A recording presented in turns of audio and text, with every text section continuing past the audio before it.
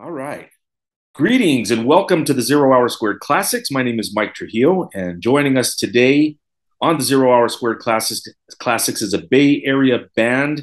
They've been around for quite some time, but they're getting ready to put out their second album, which is entitled Between the Light and Air. Currently, their label is Silent Pendulum Records, and I'm joined by vocalist Ian Forsythe from the band Cyborg Octopus. Hey, How you Mike. doing, Ian? I'm doing great, man. Thanks for having me. Good, good. Yeah, great to have you on. And how's everything going with Cyborg Octopus right now? Good. It's been real busy. Also real emotional. We just did a 3-day run with some friends in Flub this past weekend, and it was the last couple shows we had with our current bassist George. So George is going to get a master's degree. He's going back to school. So it was our kind of like last hurrah for George, celebrating him. He's been in the band for about 10 years. So that was fun. But now it's back to work. We got about 2 more weeks until the album drops. So it's all the last minute, all that last minute stuff that we're trying to think about for this run up to the release.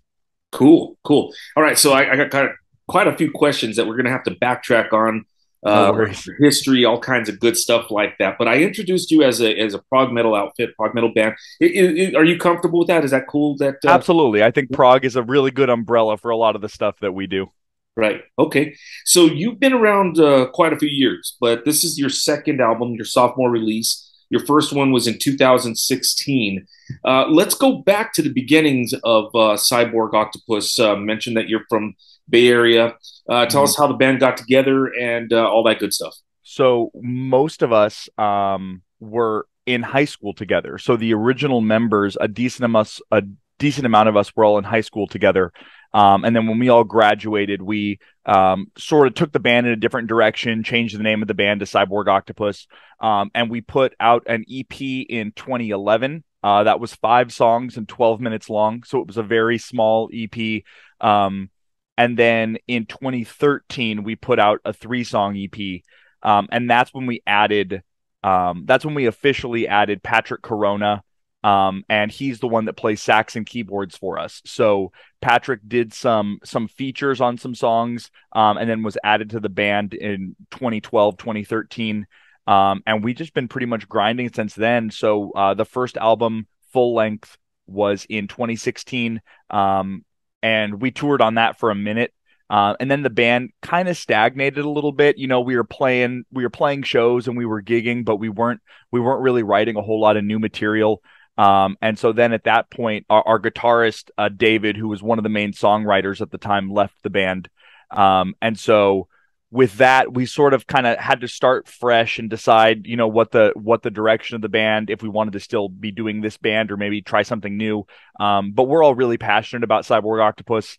It is, it's kind of a combination of a lot of the different things that we love about music all in one. And I think all of us are a bit too ADD to make any just one type of music, right? So we like making all different sorts of things. So we decided Cyborg was the best thing for us to keep doing. And so, yeah, it's been, working on and on, off and on. We, most of us have full-time jobs, so we're all working guys too. So getting us all together as often as we can writing. And then this was done about a year ago. So the past year has been, the business end of it, finding a label, finding somebody to help us release it. So Silent Pendulum's done great. We actually met them through our colleagues, Taylor and Steak Sauce Mustache.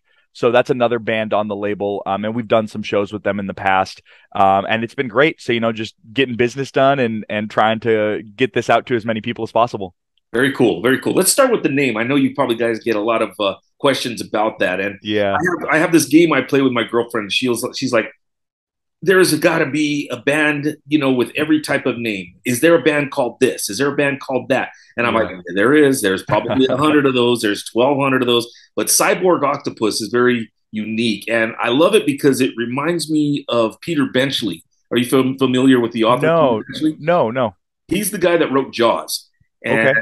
and he has this shtick or this affinity, or I don't know what you call it, for writing about sea creatures, sharks, Uh-huh. animals like that. And he had this one called White Shark, which was, I think, of Cyborg Octopus, when I think of White Shark because it's a story about a mutant shark made by the Nazis that was a man and half shark, and it's a killing machine. It was built for war. Interesting. It's crazy, yeah. But that's what I think of Cyborg Octopus when I hear the name. I think that's a very cool name. Thank you, thank you. Yeah, originally it was made by our old guitarist David, so it was kind of his brainchild to start before he decided to make it like a real project, and that's when we all got brought back into the fold. So that first 12-song EP was written completely by David, and he had the idea. And so originally it was we wanted something original, and we wanted something that would get your attention whether you like the name or not, right?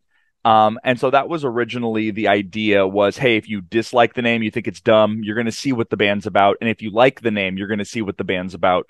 And then over time, it's sort of taken this new meaning because, it's such a weird concept and it's sort of like these two opposite things we're kind of mashing together. And I really feel like that's what the band does as a whole. It like takes a lot of these ideas and weird things that we enjoy and sort of mashes them up into something that's uniquely us. And so I feel like the name has definitely been more appropriate as the years go on and our sound kind of develops. So we kind of have our own thing going with Cyborg Octopus. That's cool. That's cool. Yeah. What I like about the name is I think it fits the style of the band. It's very you are an eclectic band. Though we've mentioned that you're a prog metal outfit. I the way I can see it is this: it's like you take a bowl and you add several different artists, everybody from like System of a Down to Cynic to Voivod, to I wrote a whole bunch of bands that just kind of remind me of what you guys do and how you encompass it. Clearly, you are your own band, and you take those influences. But man, there's just so many artists that Primus. I can hear some Primus in there. You're naming a lot of bands we love, so you're doing great. You're like, and that's really what we tried to do is take a little bit of everything we love musically and kind of get it all into this album. That's really was the goal. And I think, there's a lot of bands that do like genre blending kind of stuff. And I think what we're trying to do more so than just blend genres with metal is, make sounds that are unique or make songs that have textures that are unique, right? Like our new single Spectres has soprano saxophone. Because we thought trumpet would be cool, but we wanted something that we could play live all the time, right? So our saxophone player, saxophone works really well in place of the trumpet with those kind of high notes. And the texture is really, really pretty and really almost like sing-songy in terms of how the instrument sounds. So, trying to combine things that we just don't hear very often is a huge part of the band. And our influences are pretty clear, when we have certain parts of songs, especially System of a Down. I love System of a Down. It's one of my favorite bands of all time. And there's definitely parts on the album that I was like, oh, this could be such a cool part from a System of a Down song, or this would be an awesome Cynic, like this sounds like something maybe a Cynic would have done. And, trying to put our mark on it. You know what I mean? Prog, there's a lot of stuff that's already been done in prog, and I think one of the best ways you can differentiate yourself is just being as genuine and unique as you possibly can, right? And so we're really trying to put what we're passionate about in the music. And obviously, if you're hearing System of a Down and Cynic, those are two of our biggest influences for sure. We love those bands. Right. You're a great interview, man, because you're helping me segue these questions very easily because awesome. I want to touch on the horns.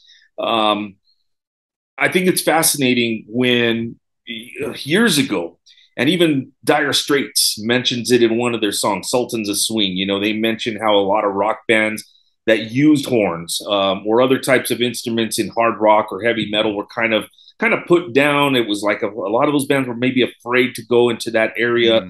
But you guys clearly are not, and I think that's fascinating. You on the video Spectres, you see, the sax player on there, and you hear it clearly, but it blends in well. Tell us about the use of other instruments into what you guys do and use. Yeah, so on Learning to Breathe, we used a handful of instruments. So we had the saxophone, we had violin. We had some sitar, so we actually found somebody that owned a sitar, and our guitarist learned to play the parts on the sitar, just the parts we needed for the album. He didn't necessarily learn the instrument, but he learned how to play the parts that we needed.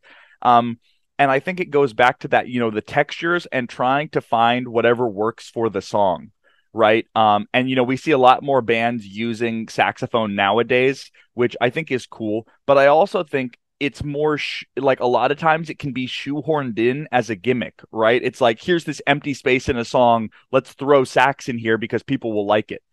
And while that's fine, we definitely don't like to do that ourselves, right? And so Patrick, who is our sax player and our keyboard player, he wants to be fully integrated in the band, right? So, not every song is going to have saxophone and not every song is going to have keyboard, but there's songs that definitely utilize it more than others. And so I think each song has its own specific energy to it. And so when we're writing songs, we're thinking about what's appropriate for the song. And then it sort of becomes a Cyborg Octopus song over time. It's not like we're going to write a Cyborg Octopus song. It's like, no, we're just trying to create cool, interesting music. And then before the end of it, it gets all the splashes that make it a Cyborg Octopus song.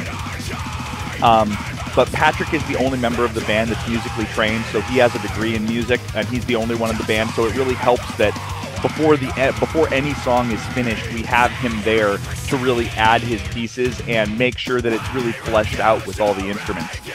So yeah, we're really proud on this album specifically. A couple songs that we have Bottomy, or it's not called Bottomy. It's Old Stories is the name of the song. And there's a really cool sax outro with the guitar, and there's a lot of harmonies going on. And we just don't hear stuff like that a lot in metal or any genres really. So we're happy to do things that we think are cool. What are the audiences? Obviously, from where you're from, they're used to you, and they're probably, all right, But when you go elsewhere, what is the response when somebody first sees Cyborg Octopus hit the stage and you guys go up and do it? Yeah, let me preface it also by like our live shows are kind of wild in their own right because we dress up really however we want for the shows. So I think it's like how we look at it is it's our time, it's our 30-45 minutes that we get to be superheroes, right? So we dress up, a lot of us wear tights or bright colors, or we're not wearing a lot of clothes at all, right? So we have fun just being dumb on stage because it's part of just like what we've done as time goes on. The more shows we play, the more comfortable we get and the more we're having fun with each other on stage.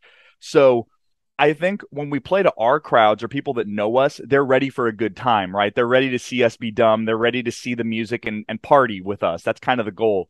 But it's always fun playing to new people because you always see those metal crowds start off like the arms crossed, kind of like not totally sure what they're watching.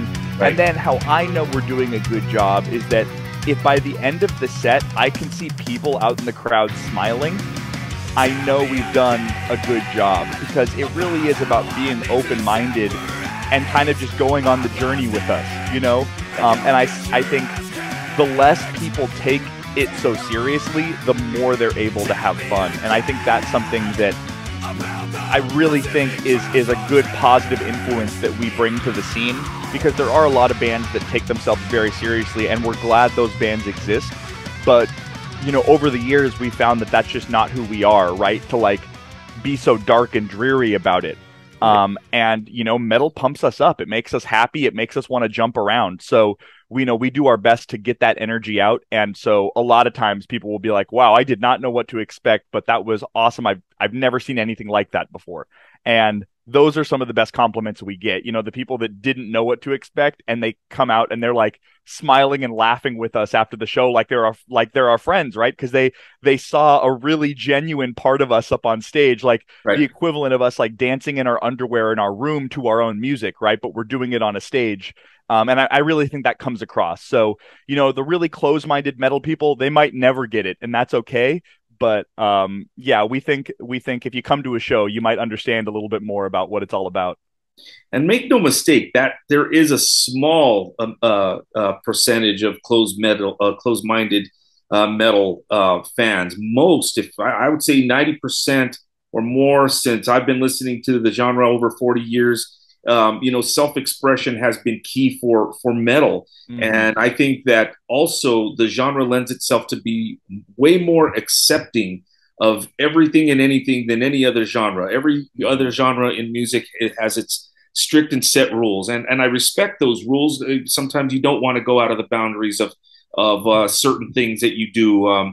If it's music that's in, like from northern New Mexican music has a style. If you deviate from that, it's not traditional and it can kind of be disruptive. However, in metal, for bands like yourself and bands like War, or even like when we talked about Primus, going up there and being self-expressive, having fun, not just being stuck in the status quo, I think is what makes this genre of music and this universe so expansive. And that's why bands like yourselves are so welcome.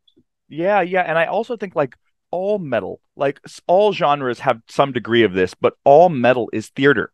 Like you can't convince me otherwise that like even the most aggressive bands that are, these beatdown bands that are talking about like murdering and killing people, it's all theater. They're not really talking about that. They're talking about this idea or this play in their head of what the music evokes, right?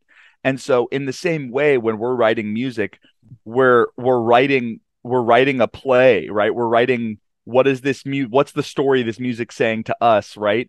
And so we take the music very seriously, but at the same time, that doesn't mean you need to take yourself so seriously, right? So we have a lot of fun, and it's really cool because one of our lyrics in one of our songs, it's about like the scene and kind of how promoters can be a pain in the ass. And so the song, one of the lines in the song is "fuck the band that's playing last." So it's like this, everyone leaves at a local show, everyone's there hanging out, and then this band they want to see is played, so they leave, right? So on one of our first tours with Inanimate Existence, the first couple days we're playing the song, like they came up to us after and like, is that song saying fuck the band that's playing last? And we're like, yeah, guys, but it's not an insult to you. It's like metaphorical, right? So, it's for fun and, playing around with these ideas that, the metal scene deals with all the time, and we just take it as normal, but it doesn't have to be. You can make it whatever you want. Is that from the song Shark Pit? Yes, it is. That's an awesome song. And I love that because you guys run the gamut. That song kind of, it's like a hardcore song. Yeah. And then you can go again to like your new like Spectres, to where there's the construct of the song is far more different. Like you don't get the same thing twice from Cyborg Octopus. What's a writing session like for you guys? Most of the songs start out as like a dumb idea. So like, hey, wouldn't it be funny if we did this? So Bottomy, or the Old Stories, the first song on the album, was originally called Bottomy or Botomy. We combined Bodom and Sodomy because we like butt stuff here in Cyborg Octopus. So we like just combine weird ideas. So we like, let's make a Children of Bodom song that we think is sick. So like, the keyboards, we were like, this song is going to be really keyboard forward, but it's also going to have a lot of cool riffs. And then at the end is when we went, hey, this would be great to have like a dueling sax guitar solo. You know what I mean? So like that kind of stuff just comes out. So the weird ideas, Spectres was originally called Spaghetti Western. We were just like, we're making a spaghetti Western song. And so I even joked like, it'd be so funny if we were all like, he rides alone. Like it was just a joke. And then we were like, wait, we could actually make this sound pretty cool, right? So a lot of times it starts as a funny idea or us laughing or making jokes about what a cool metal song would sound like. And then it just takes a long time for us to get there, right? Because we have an idea in our head and we're not really satisfied until everybody in the band is like, yes, this is cool. We are done here. And that's really why the albums take so long, is because we have these ideas, but it really does take a long time from like just a funny idea or a cool idea for a song to finished product. You mentioned Spectres, and that is one of you got like 2 songs out, 2 videos, 2 songs, but prior to the release. So let's get this, let everybody remember that the album is called Between the Light and Air and will be released out at the end of the month. August 26th is what we're talking about. Exactly. Right? And so you also have Seizure of Character. And it's funny because when you brought up Children of Bodom, and I was thinking kind of Cradle of Filth when I first heard that song. Also awesome. I heard keys and I heard the heaviness, and then it took me into a whole bunch of different directions. I think prog metal fans, as well as just the general metal fans, are going to find you guys very refreshing if they haven't heard you guys. And I think that's what's cool. You guys are a fun band to smoke pot to, man. That's yeah, that's what it's all about. That's what it's all about. Yeah. So This is, again, this is the second full length that you'll be having, and it's been since 2016. In the beginning of the interview, you talked about one of the founding members leaving the band and you guys kind of having to pick up the pieces. Was that a blessing in disguise, that happening, or was it just something that, was just a fact of life? Well, I think it was a blessing and a fact of life because he's more focused on his career, right? So he was more career focused. And so the band was kind of waiting around for him to finish writing songs. So when we weren't having any songs done, we sort of had to go like, "Hey man, what's up?" And he was like, "Well, I'm kind of done with the band. I need to move forward and do other things." And so we did have a band meeting with him and we talked about it. And, he had 3 songs that were not even half done. We had, so like a couple songs, Spectres is one of them. So we had a couple songs on the album that were like sort of started, but we didn't have anything really finished. So he was like, "Look, this is what I have. Take this and run with it. You're welcome to use any of the like half written songs or whatever we had available." And so it was helpful because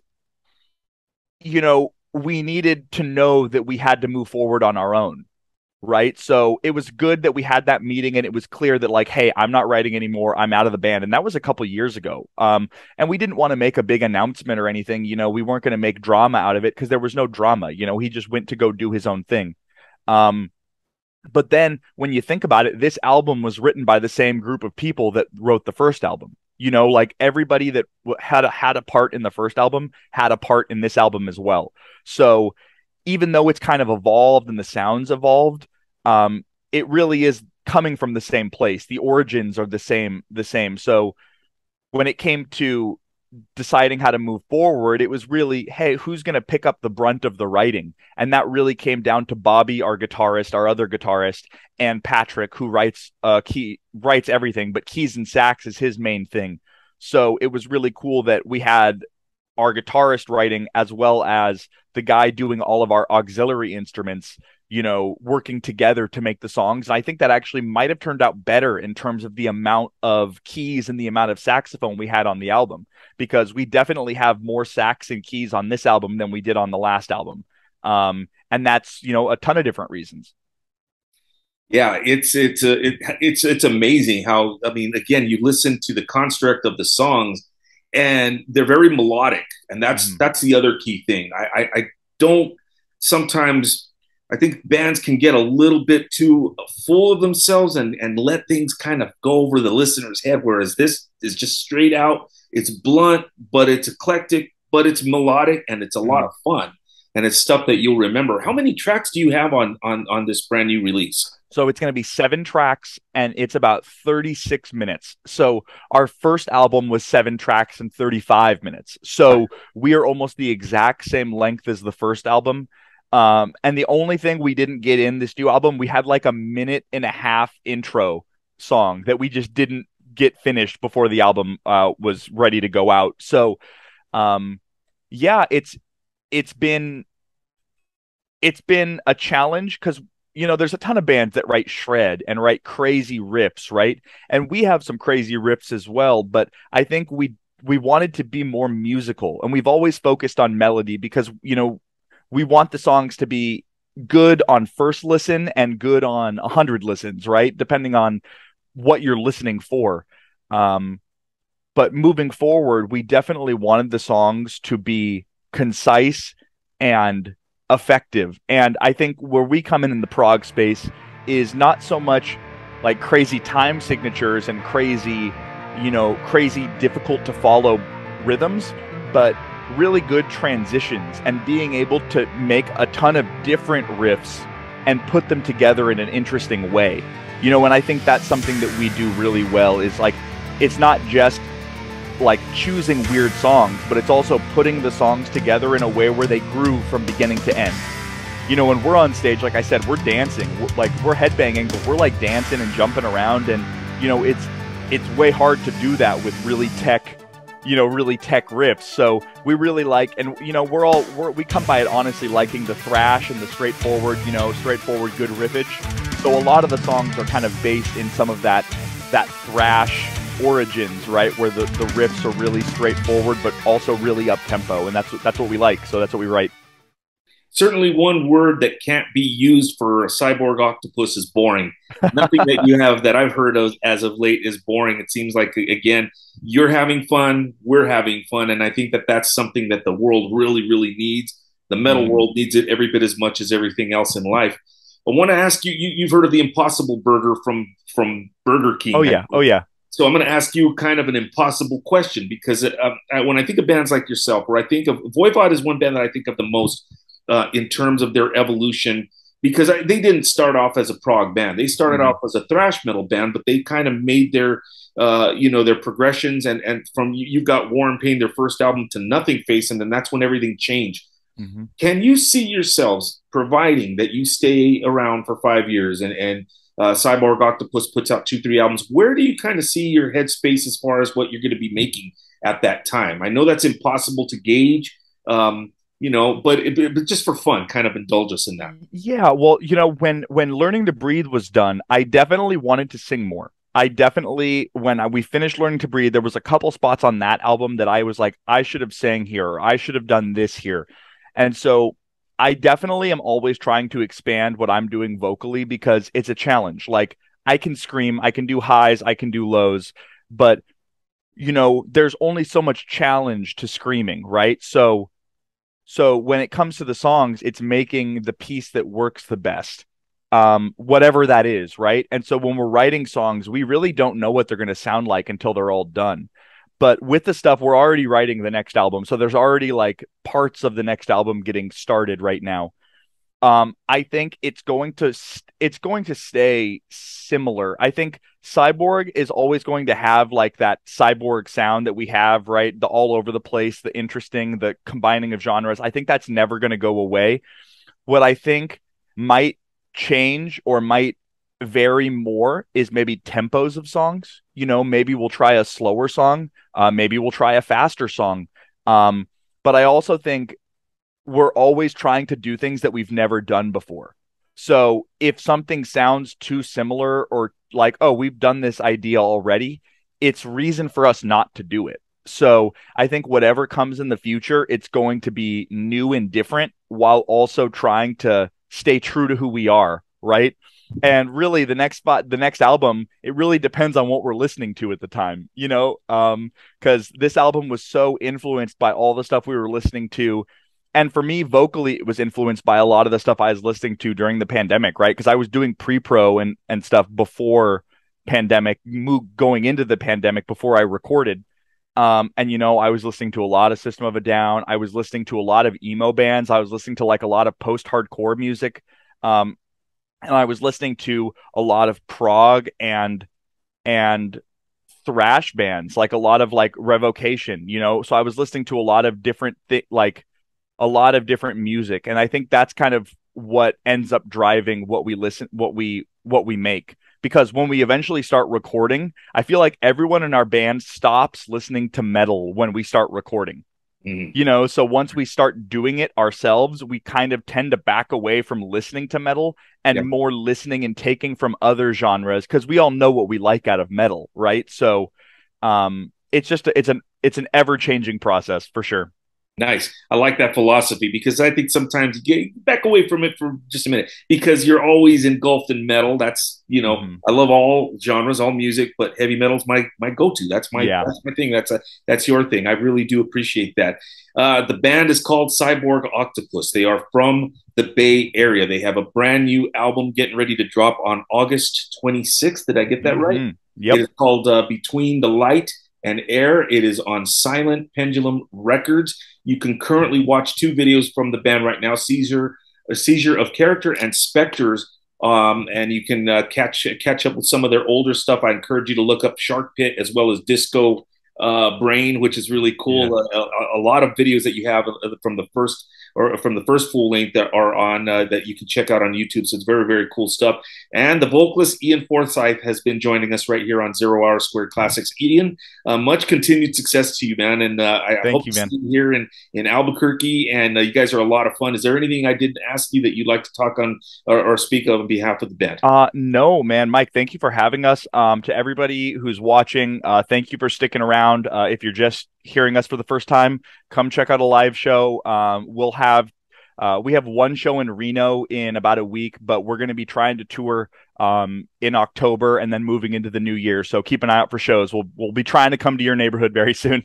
Awesome. Awesome. Sounds good. Ian, once again, thank you for joining us on the Zero Hour Squared Classics. It's been a lot of fun, and we'll be looking out for you on the road. And once again, continued success, and we're looking forward to that new release. Thanks, Mike. Be good, man. All right. Thank you. Take care. Have a great weekend. See ya. Thanks.